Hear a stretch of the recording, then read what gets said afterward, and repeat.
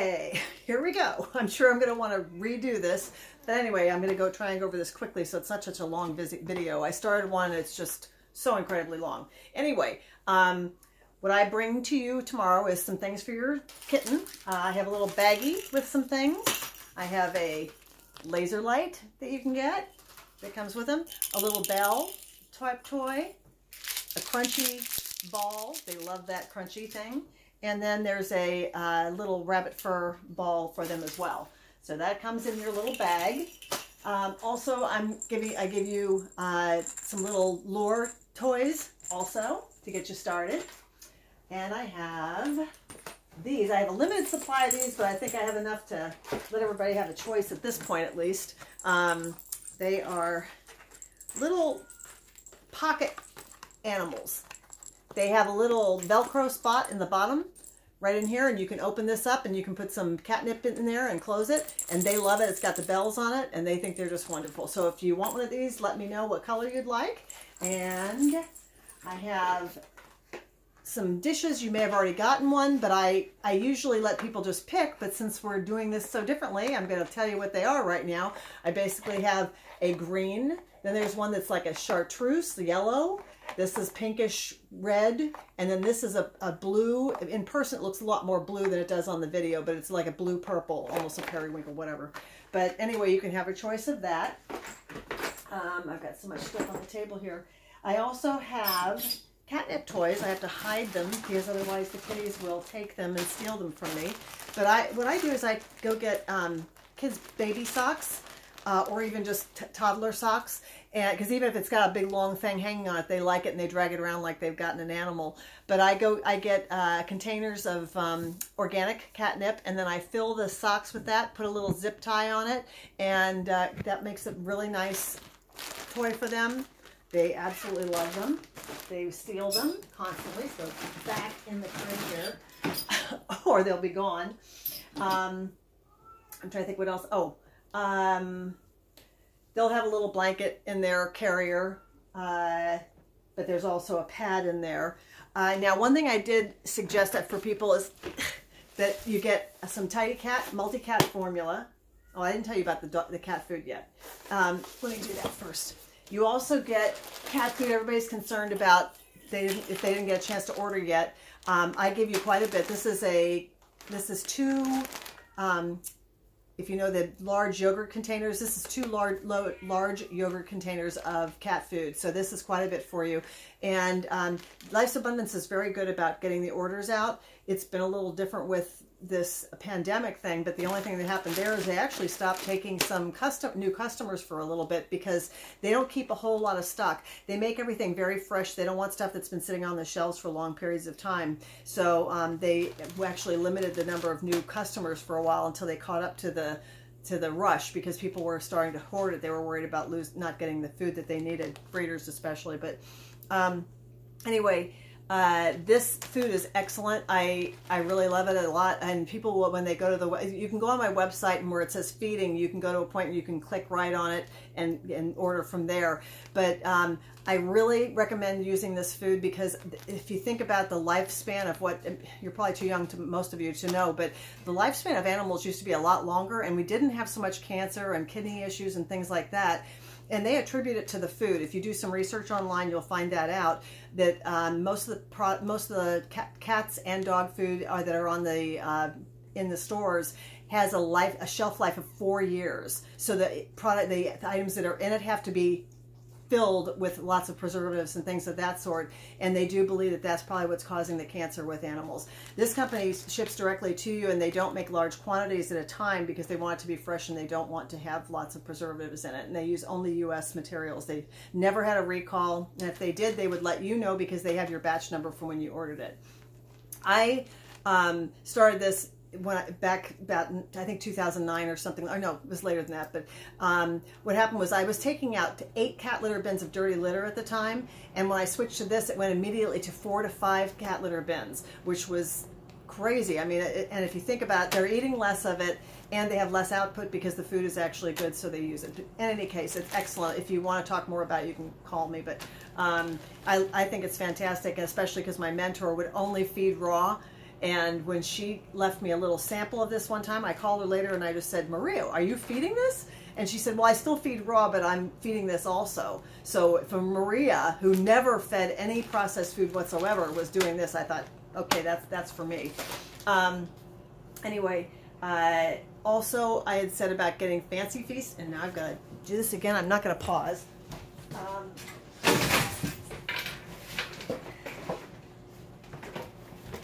This is the Fancy Feast that I was suggesting that you get. It's the poultry and beef pate, classic pate. And the reason I suggest getting that, and then you have the Bragg's apple cider vinegar that I had on that email that I sent, because what I do is I mix up a bowl and I put a cap full. This would be for more than one little kitten, so you'd have to reduce this way down. But I put a cap full of this would be the proportions, and you can cut it back. A cap full of vinegar, a 1/4 cup of water, and then I put in about 1/4 to 1/3 of a can of the pate, and again that's for a large batch. Mix that all up so it's like an ugly broth. Then I put I think it's a 1/2 cup, heavy 1/2 cup of the dry food. Mix it all up, let it sit, and for about 45 minutes, half an hour to 45 minutes. And then when you go mix it up, it's like a bowl of wet cat food. And that gives you an opportunity to get that vinegar into them. I have my vet, one time I told him that I had a male cat that was completely blocked. He could not urinate because he was completely blocked. I ended up giving him a syringe of half water, half vinegar, and did it every 2 hours. And by the 3rd dose, he was peeing again. So I told my vet about it, and he said, oh, okay. And it wasn't till quite a few months later, I was there seeing him for some just kitten checkups or something. And he said, by the way, that really works with the vinegar. I said, yeah, I know. And he said, no, I mean, it really works. I said, yeah, I know. That's why I told you about it. In any case, it really is very healthy. People should be taking it every day as well. Vinegar is amazing. That's another thing. Research online. You won't believe everything that vinegar does. And this is organic, Bragg's apple cider vinegar with the mother. So it's not filtered or anything like that. And that I only use this Fancy Feast. The only purpose I use this for is not because it's nutritionally high value. I just use it. No. Don't chew on that. It's not nutritionally high value necessarily, but I use it as a medium to get the vinegar into them. The main thing is to get that life's abundance into them, because that's where the nutrition is. But also when you're doing that, you're also adding water, which is a great thing because you want to keep stop chewing on my cord. You want to make sure they stay hydrated. Well, obviously you want to know that they're drinking water and that sort of thing. Now, as far as what I had told you about, I told you about the cat litter, and then I had said about getting one of these dustpans that does not have a rubber edge, which is tough to find because most of them now have rubber edges. But this has been a lifesaver for me because before, I'm sorry, but I've got a kitten that's chewing on the cord. When I would clean the litter box, you'd clean it out, but it still smelled because you take your litter scoop. I don't have one on me right now, but assume that this is the litter scoop. You have clumping cat litter in here, and now you're going to clean out the clumped litter, and you're taking a rake and going through it, which breaks up the clump. So now you've got wet litter that is scattered out through this nice, clean, dry, non-stinky litter.